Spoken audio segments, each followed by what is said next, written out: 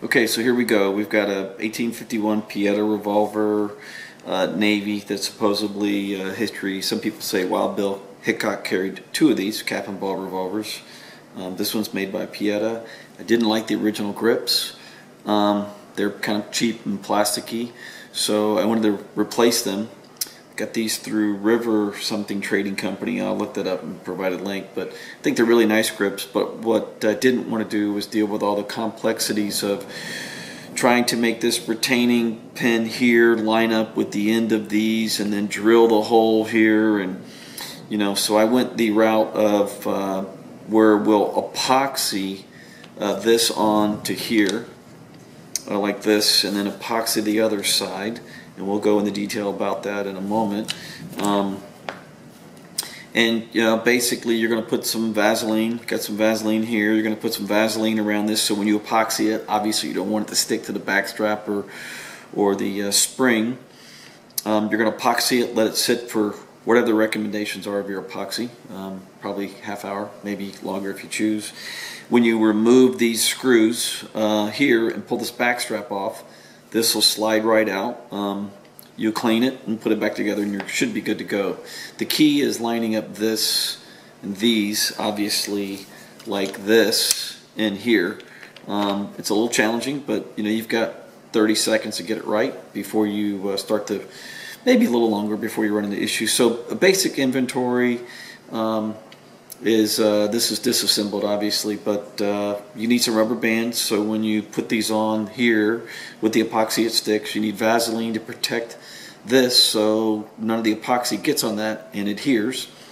I recommend some Q-tips just to clean things up a little bit.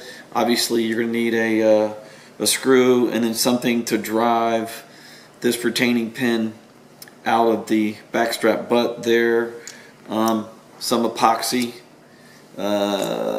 and I've got a cardboard here to mix the epoxy up on, and I'm going to put some cling wrap or Visqueen or something down underneath this so that if anything drips, it doesn't drip on my mat. But that's it. That's what we're going to do. Okay, so what I obviously need to do is put this back together so that it can be assembled to put these on. So I'm going to attempt to do this very quickly. I'll probably not put all this on the tape because I don't want to bore anybody with putting this back on, but basically line up the screws and reattach the back strap snugly. Okay, so this is just a test of setting it up. There's no Vaseline, no epoxy on this, but this particular rubber band needed 3 wraps on it, 3 twists to get it really tight around this. This one only 2. Your rubber bands will be different. Again, the amount of time that your epoxy needs to sit will vary based upon temperature, humidity, those kind of things. Read your instructions for that. But once you rubber band it up, set it on there. This doesn't fit 100% perfect like I was thinking now that I've got it actually on there. This back strap could use a little grinding. I am probably not going to do that. Again, this is just kind of a throw it on a shelf, look at it. I'm not really trying to make this perfect. But if I were, I would want to grind this down a little bit, grind this one down just a little bit so it's even, because obviously if you grind that one's going to be too long. But they really are very close. They're much closer than a lot I've seen. Okay, so we're going to take a Q-tip and get Vaseline fairly liberally on this. You don't want to overdo it. You don't want it gobbed all over the place. But you do want to make sure that you get enough on there that the grip doesn't stick. That the epoxy gets, I would even recommend getting it down in here behind this spring a little bit, just in case it drips down in there. Alright, so now we're going to set this in here.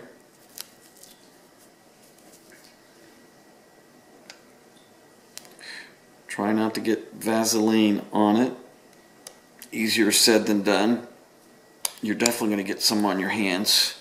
And I just touched that by accident. So try not to do what I just did there. Let me use a Q-tip on that. So that's not good.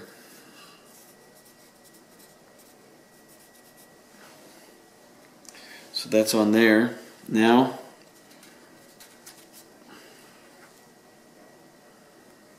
let some epoxy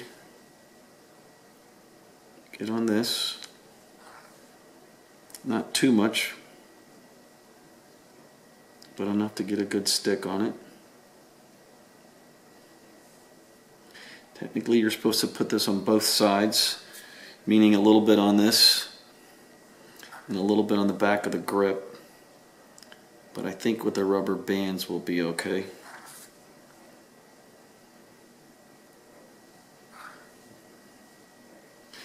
That is clearly too much. Mix that up a little bit. Alright, so now comes the fun part. Getting these on. Good thing I had that. I just dripped epoxy on my counter. I don't want that. Oh my gosh. Gonna need some acetone on that, baby. Alright, so now let me get that off. That's a little too much if it's dripping like that. There we go. Alright, so now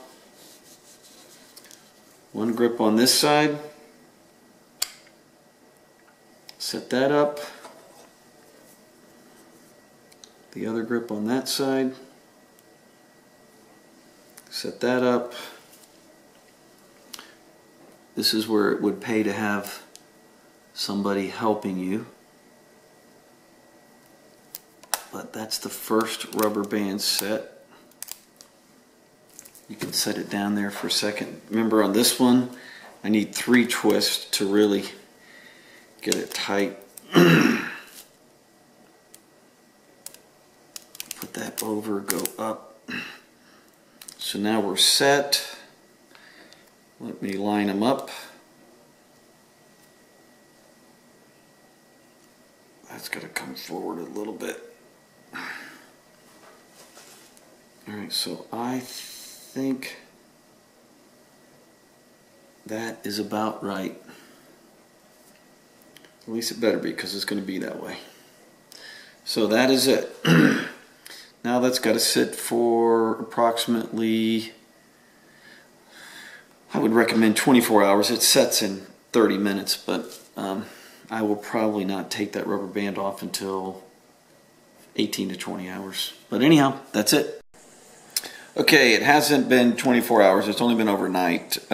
So I'm going to take that risk. This stuff sets up in 30 minutes to an hour, so I'm pretty sure it is solid. But let's pull out these screws here and pull the back strap off.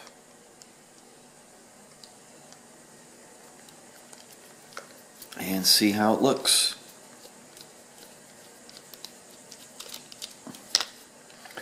One more screw to solve the mystery.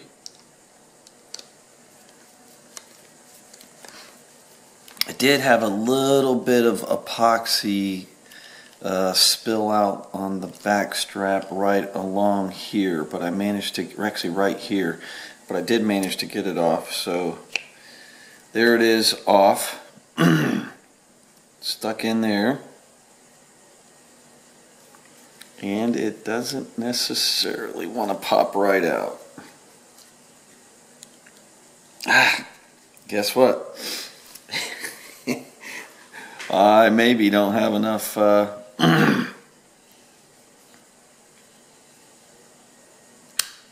we go. All right, you hear that? Pop free.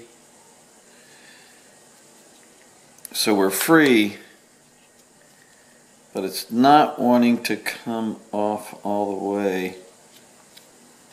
Oh, there we go. All right, so here's the finished product. River Junction Trading Company grips. They don't fit 100% perfect, but I really didn't have to do anything to them. A lot of grips require a tremendous amount of work, either on the grip or on the backstrap metal. These are the grips that came with it. Very white, very plastic. very much, I feel, kind of downgraded the look. Again, I didn't use the option of drilling holes in the screw here. I drove out this backstrap pin that sits right here.